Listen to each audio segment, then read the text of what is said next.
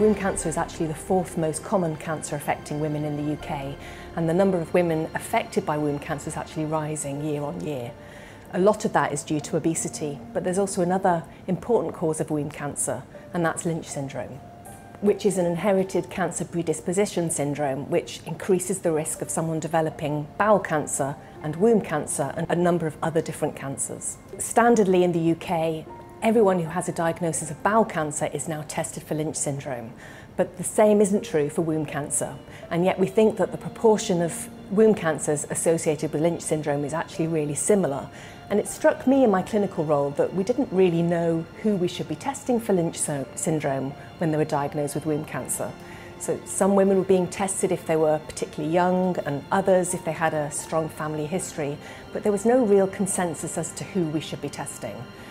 And that got me thinking that perhaps there wasn't enough research in this area. So I paired up with Professor Gareth Evans, who is a professor of cancer epidemiology here at the University of Manchester.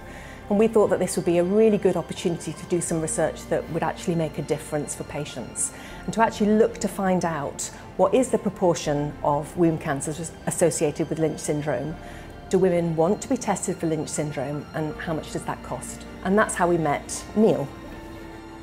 So by doing things that we're doing here with the EVA appeal, with Lynch Syndrome UK and with the University of Manchester, we're really working hard to get the public knowledge around Lynch syndrome up, to establish it as a disease that people know about and that people will go out and ask about. Clinicians and scientists weren't aware of Lynch syndrome.